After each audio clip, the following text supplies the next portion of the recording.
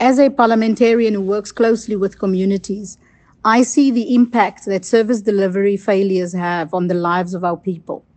Service delivery failures also often arises from the failure of the executive and various levels of government to interact effectively.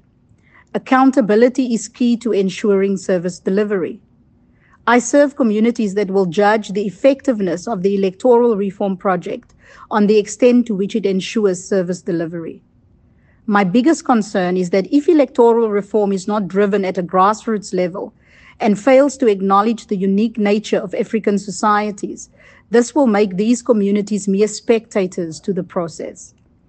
My key hope is that we pursue electoral reform in ways that makes the executive more accountable and enhances participation in the democratic processes.